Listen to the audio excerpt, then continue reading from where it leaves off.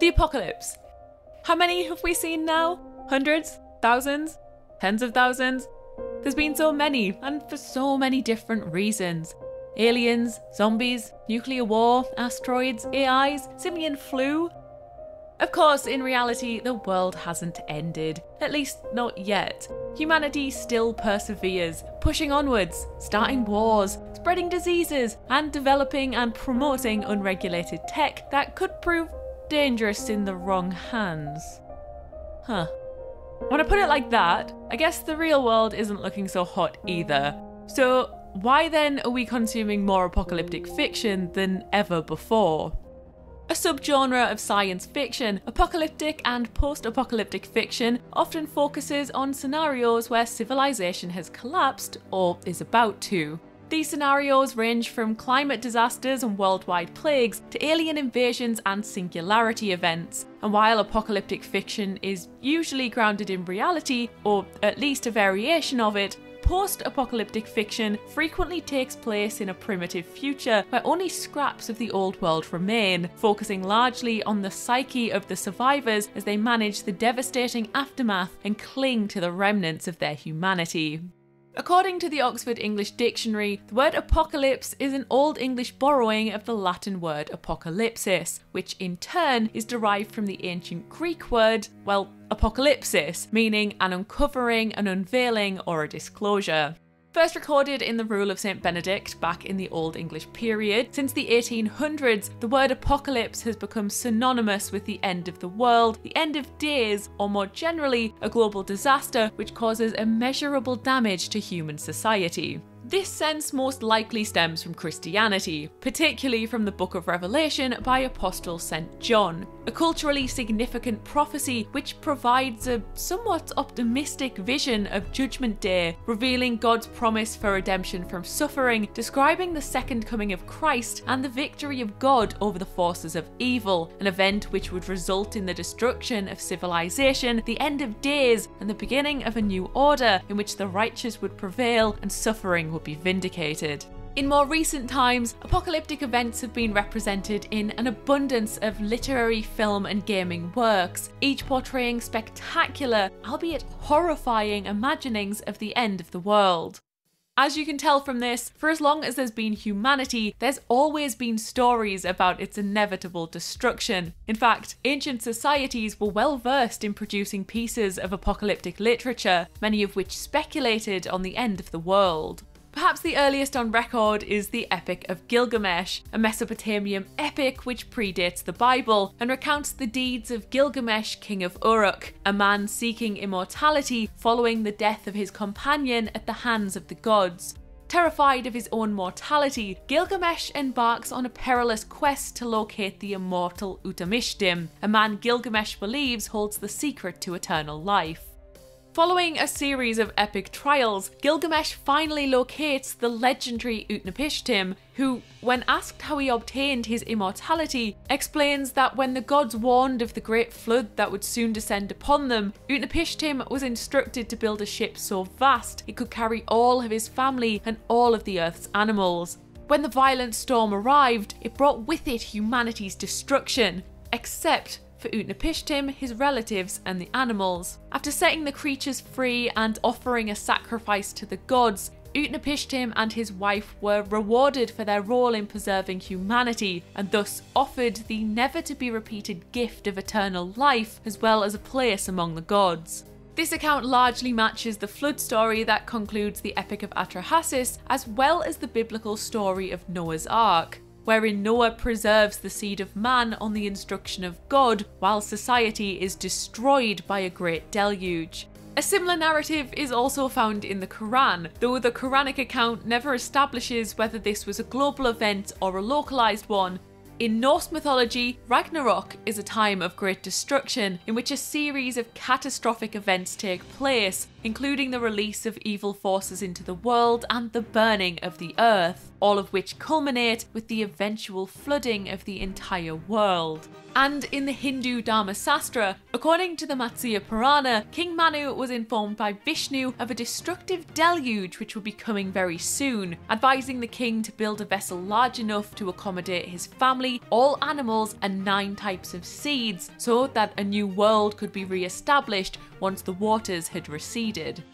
As mentioned previously, the Book of Revelation is filled with prophecies of destruction, including St. John's explanation of the divine, in which he makes it his mission to reveal God's kingdom, promising justice will prevail and ensuring that all suffering will be vindicated.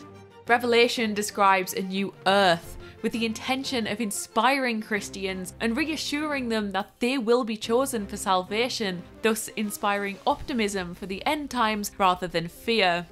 In 1805, Jean-Baptiste Cousin de Grandville's sci-fi novel Le Dernier Homme was written and published. Widely considered the first modern piece of speculative science fiction, the poem is set in the distant future, in a time where humans have lost the ability to conceive.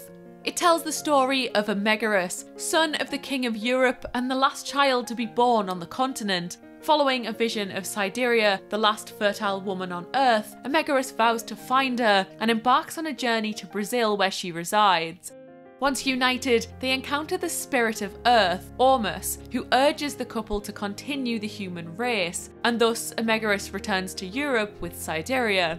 In Europe, however, they meet Adam, the first man. He informs them that he has been condemned by God to watch over the damned as they enter hell, and as such persuades Megaros and Sideria not to prolong the life of humanity, as God has predetermined that all life should end. Having convinced the couple, Megaros and Sideria part ways and later perish, much to the anguish of Ormus, who can't survive without humanity. Shortly after this, the graves of the dead begin to open and the rapture begins, initiating the events described in the Book of Revelation. Perhaps what was taught in Revelation is so deeply ingrained within our psyche, it's why we've come to view the end of days as entertaining or even comforting. Though, as we move forward, it'll start to become clear that there's more to our love of apocalyptic fiction than simply religious influence. In 1815, the eruption of Mount Tambora in what is now Indonesia emitted huge quantities of sulfur into the atmosphere, lowering global temperatures and altering weather patterns around the world. This volcanic winter is believed to have triggered 1816's Year Without Summer, a destructive event which resulted in agricultural turmoil and food shortages across most of the Northern Hemisphere. Largely inspired by this incident, Lord Byron's 1816 poem Darkness is one of the earliest English language pieces of apocalyptic fiction, telling of the end of the world and one man's survival through Ice Age conditions. The poem helped establish the theme of the last man, which later appeared in the works of several poets, as well as inspiring thousands of novelists, including the one and only Mary Shelley. Though widely criticised at the time of publication, Shelley's 1826 novel The Last Man is now generally recognised as one of the first pieces of post-apocalyptic fiction, following a group of survivors as they navigate a plague-infected world, with much focus placed on the story's protagonist, who must fight tooth and nail to protect his family, only to be left the last man alive. With the end of days theme fully established in literature, in 1885, Richard Jefferies published what is perhaps the granddaddy of apocalyptic fiction, one which has acted as a template for many future iterations of the genre. After London documents life on Earth following a sudden and unspecified cataclysmic event, one which has plunged humanity into a desolate future. Ahead of its time in many ways, After London describes a wild England, a country dominated by nature and filled with advanced animals and degenerate humans. Exploring climate anxieties and fears concerning the Industrial Revolution, After London provides one of the earliest examples of not only catastrophic fiction, but the increasingly relevant eco-horror. As technology advanced and novels became plays, radio broadcasts and eventually movies, cinemas became the new home for apocalyptic narratives, with one of the earliest apocalyptic films being 1916's The End of the World, a Danish film depicting a series of natural disasters that occur when a stray comet passes too close to the Earth. However, it wouldn't be until after World War II that apocalyptic fiction would gain widespread popularity, most likely as the possibility of nuclear annihilation entered the public consciousness. In the centuries since, thousands of films have warned of the destruction of humanity, yet themes have changed largely depending on the political atmosphere at the time, giving each period its own unique style of apocalypse. For example, in the 1950s, political uncertainty was largely prevalent, with a spotlight placed primarily on the atomic bomb, Cold War tensions, and the space race. As such, the decade introduced bleak and eye-opening apocalyptic cinema, bringing us films like The Day the Earth Stood Still in 1951 and 1959's On the Beach, a particularly depressing depiction of the aftermath of World War III and the subsequent annihilation of all life on Earth. By the 1960s, society had fallen into a new kind of chaos, particularly in the US. With the Vietnam conflict raging on and the Cuban Missile Crisis bringing the world one step closer to nuclear warfare, Hollywood movies of the period began taking inspiration from these real-world events. Perhaps one of the most widely recognised is 1964's dark comedy classic Dr. Strangelove, or How I Learned to Stop Worrying and Love the Bomb, which concerns a US Air Force general who orders a preemptive nuclear attack on the Soviet Union. The 70s brought with it biological warfare, political distrust again, overpopulation, paranoia, Thatcher, all themes that worked their way into our media and explored in films like 1973's Soylent Green. Set in a fictionalised 2022, where overpopulation, global warming and pollution have led to severe worldwide shortages of food, water and housing, civilization is brought to the brink of collapse. With themes of paranoia and government cover-ups, this was the beginning of a new apocalypse, the subtle apocalypse, the one instigated by governments and those in positions of power. And it was totally fictional. This paranoia and distrust of the government only increased during the 80s amidst Cold War fears and nuclear missile panic. As a result, cinema offered yet another new take on the apocalypse, this time introducing audiences to nuclear Armageddon and the devastating aftermath of nuclear war. 1983's The Day After follows the residents of Kansas as they struggle to survive following a nuclear strike. In a similar vein, 1984 brought Threads to UK audiences, a grim portrayal of two ordinary families caught up in the aftermath of a nuclear strike, and offering an incredibly British and notably depressing exploration of the medical, economic, social and environmental consequences of such conflict. 2 years later, the film adaptation of When the Wind Blows offered a heartbreakingly charming insight into the impact of nuclear war on an ordinary British couple. This time, the apocalypse was terrifying because it felt tangible. These weren't portrayals of fantastical times and aliens from out of space. These were stories of average people with average lives who just happened to be caught up amongst the warfare. The 90s, however, made the apocalypse sensational again, introducing a range of new tropes and re-establishing some of the old ones. We saw more aliens than ever before thanks to Independence Day, and asteroids seemed to become an ever-present threat thanks to 1998's Deep Impact and Armageddon. However, as the millennium approached, dystopia became entwined with the apocalyptic genre. 1997's The End of Evangelion offered a cerebral, psychological take on the apocalypse, one which followed on from the 1995 series Neon Genesis Evangelion and explored what might happen if a single organisation decided on our behalf that humanity was unfit to survive. 1999 saw the release of The Matrix, a dystopian thriller which describes a future where reality is simulated by sentient machines to pacify the human population while their body is used as an energy source. This iconic piece of cinema established the technological apocalypse, which only became more prevalent with the development of the internet, Y2K hysteria, and the advancement of new technology. Today, our grim fascination with our own extinction seems to have shifted to tales of global warming, ecological catastrophe, and sentient artificial intelligence, as writers, filmmakers, and games developers continue creating a host of compelling stories which reflect our concerns and warn us of what might be to come. There's a lot of apocalyptic fiction out there, more than I can ever discuss in one video. But if the end of the world is so horrifying and tragic, what is it about these stories that keeps reeling us in, especially when we ourselves stand on the brink of destruction each and every day? In 2020, amid an unprecedented global lockdown, the 2011 blockbuster Contagion became one of the most popular movies on iTunes, Netflix, and Amazon Prime. In a film that eerily reflected the period, Contagion depicts the spread of a lethal virus originating from China, which then spreads across the US. Additionally, according to data released by Now TV, back in 2020, nearly a quarter of those asked admitted to watching films about disasters, the end of the world, and the apocalypse as a way of comforting themselves during lockdown.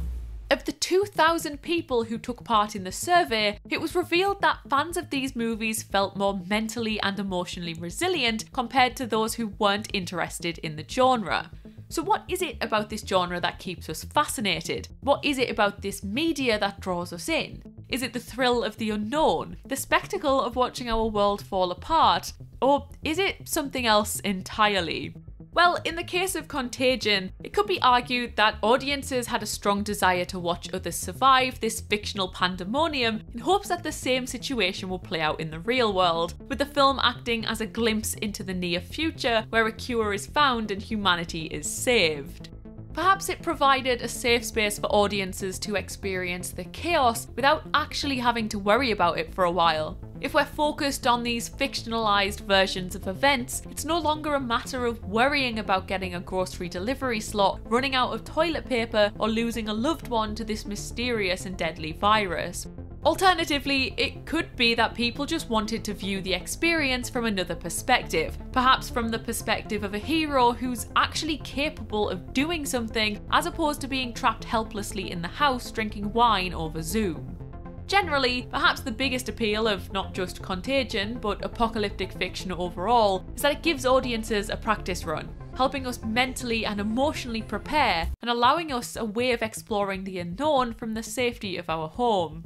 In the same way that we rehearse some social interactions or win arguments with ourselves in the shower, when we consume apocalyptic fiction, we look for solutions for the hero, and we plan what we would do in those circumstances. Thus, apocalyptic fiction provides us with an opportunity to learn something that could be drawn on at a later date, offering us an opportunity to strategize our attempts at surviving. Mathias Claesson, a psychologist at Aarhus University in Denmark, summed this thought up in an interview with The Guardian. If you've watched a lot of what we call prepper movies, you will have lived vicariously through massive social upheavals, states of martial law, and people responding in both pro-social and dangerously selfish ways to a sudden catastrophic event. Compared to somebody who's never simulated the end of the world, you'll be in a much better place because you have that vicarious experience. While this specific reason for enjoying apocalyptic media makes sense during that specific 2020 event, it doesn't take into account the genuine excitement that we sometimes feel when consuming apocalyptic fiction. That thrill we experience when we see the world as we know it transformed into something new. Nor does it explain the morbid curiosity we exhibit when witnessing what would become of humanity in the event of a disaster. So does that mean we want to be doomed? Does that mean we long for the world to end? Well, no. Not exactly, anyway. According to Sheila Winborn, an associate professor of religion at Northeastern University in Boston, apocalyptic stories are often a reflection of our shared cultural anxieties. The threats and fears illustrated in apocalyptic narratives are often an allegory of issues that exist in the real world, from racial injustice to poverty to political distrust.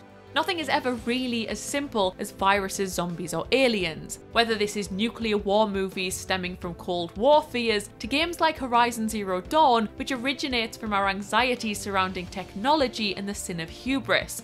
No matter the media or the platform, apocalyptic stories are always there to capture and reflect our fears.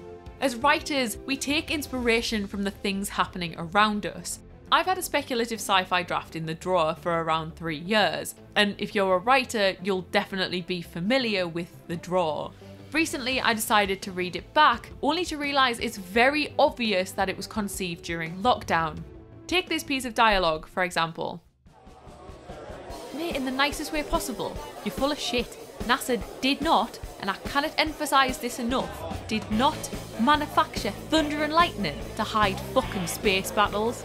Connor scoffed, slamming his pint on the table in front of him. Definitely can, and they definitely have, so I expect a full apology if it turns out that I'm right. Did you smoke yourself stupid when we were lads like? Daniel chuckled. A bit harsh, lad. Well, did it? And yet I'm inclined to think you don't believe that NASA's covering up space battles, and I don't think 5G causes plagues. As you've just heard, what we write, and therefore what we consume, is generally always going to be a reflection on what we know and what is happening around us. Take zombies, for example.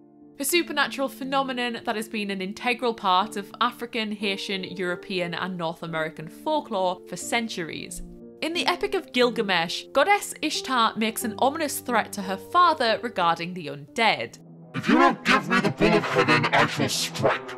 I shall set my face towards the infernal regions, and I shall raise up the dead, and they will eat the living. I shall make the dead outnumber the living. Though explored by H.P. Lovecraft, Ambrose Bierce and even Mary Shelley in the 18th and 19th centuries, as Cold War fears ramped up following the bombing of Nagasaki and Hiroshima during World War II, for a time nuclear war became a collective concern, and thus the idea of getting sick from radiation and turned into some kind of ghoul was a fear that seeped into our media, only to be fully established as the decaying, flesh-eating corpses we know today, thanks to George A. Romero's 1968 classic Night of the Living Dead, in which it's implied the undead are a product of radiation emitted from a fallen satellite.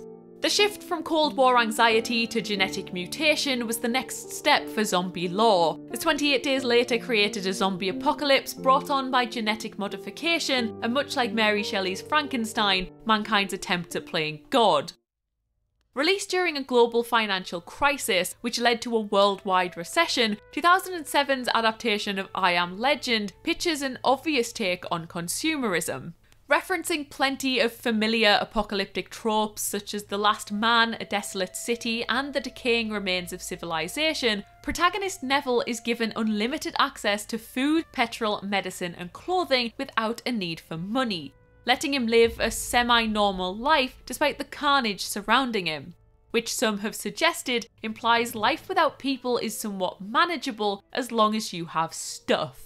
More recently, World War Z looks at the zombie apocalypse as a viral outbreak, dealing with not only the fear of illness, but also exploring how systems break down in the face of a global catastrophe. 2013's The Last of Us depicts the horrifying aftermath of a mutant cordyceps outbreak, one which decimates society and transforms its hosts into aggressive zombie-like creatures. As you can see, the stories we're told and the worries these creatures represent are largely reflective of the fears that are prevalent in society at that point in time. In the current zeitgeist, robots and AIs are dominating our apocalyptic fiction, most likely deriving from our collective fear that sentient machines will turn on the human race and destroy us all. And while this is understood as a contemporary fear, it's worth noting that this concern isn't particularly new. According to Matt Novak of Slate, there's been anxiety surrounding machines since the 1930s, during which time there was mass concern that new technology would take our jobs and thus destroy humanity. This could be where our fears come from, this deeply ingrained worry that if machines take our jobs, then the long-established capitalist system, which has theoretically offered stability for centuries, will be eradicated, meaning life on Earth would have to change. This change can be scary, particularly for the wealthy and those who benefit from this system. So perhaps our fear doesn't come from a fiery apocalypse or robots killing us all, but simply a fear of change, of a new path, of a new future of humankind. Or perhaps it's not that deep. It said we fear what we don't understand, and perhaps this is the case with machines.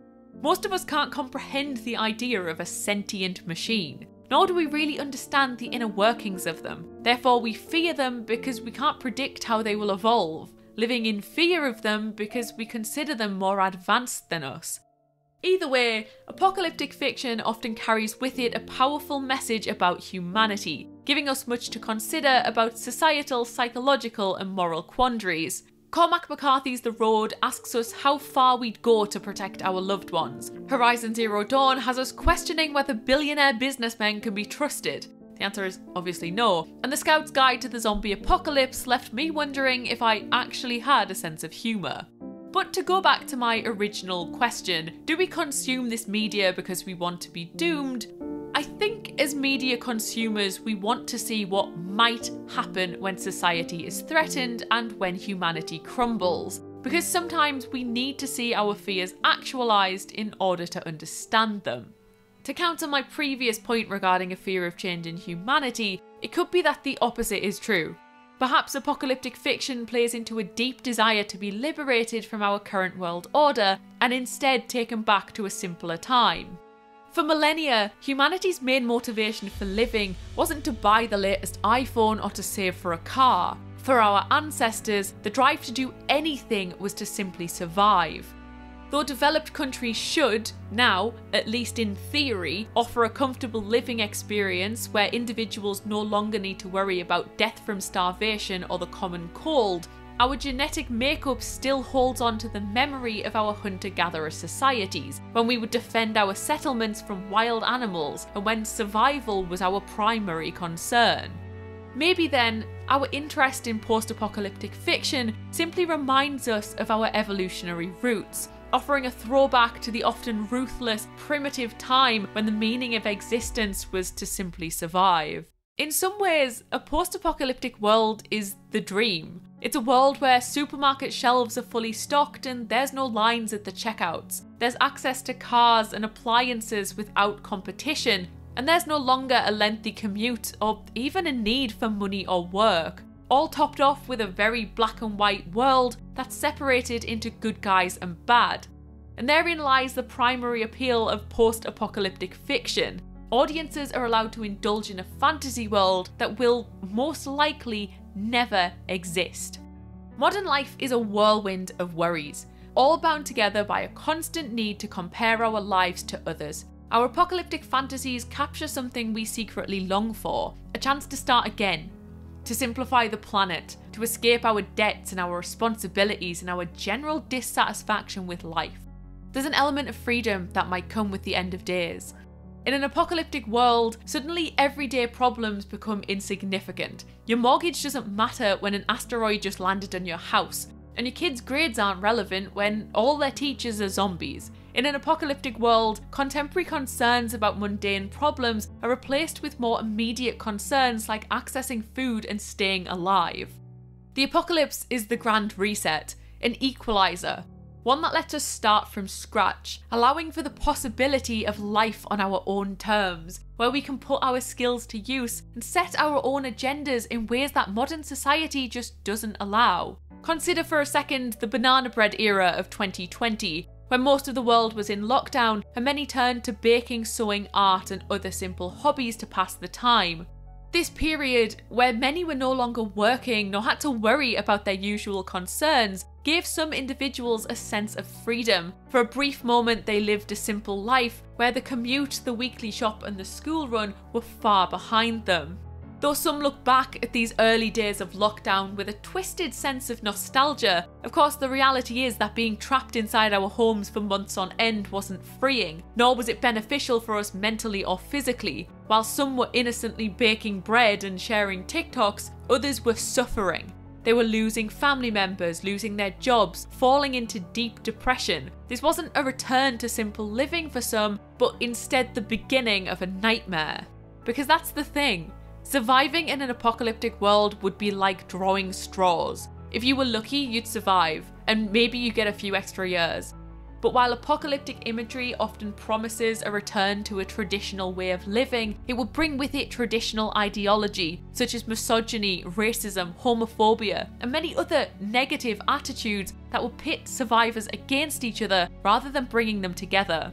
In the same way war movies glorify the heinous reality of war, or slasher movies present murder as sort of funny sometimes, apocalyptic fiction sanitizes and glamorizes a hellish situation. Cormac McCarthy's The Road is one of my favourite pieces of apocalyptic fiction, but that's because it shows us exactly how ugly humanity can become when faced with extinction. When the wind blows focuses on the mundane, on the endless waiting for things to get better even though they never do. The Walking Dead also does an incredible job of portraying the politics that exists within surviving tribes, showing us just how low people will go in order to remain top dog. As addressed, a powerful apocalyptic story makes us question our morality. These stories tell us a lot about ourselves, including what we want and what we fear. War of the Worlds is viewed by many as a commentary on British imperialism, and Devilman Crybaby is an anti-war story focusing on misinformation, humanity's paranoia, and our willingness to turn on each other when things go awry.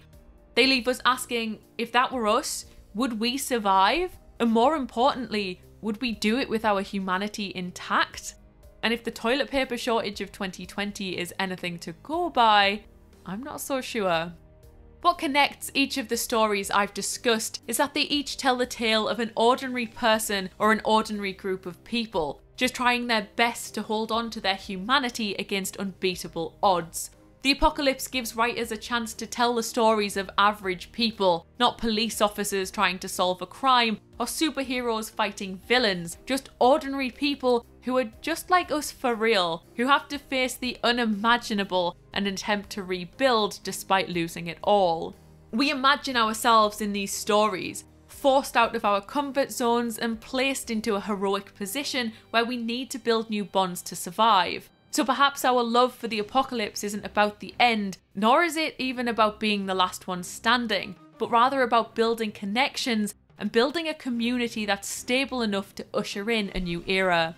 Because that's the thing about the apocalypse. The world never ends. Not really. Billions die and humanity as we know it is changed forever, but there's always hope. Be it a handful of survivors, a cure, a clone of a scientist from the old world, there's always something.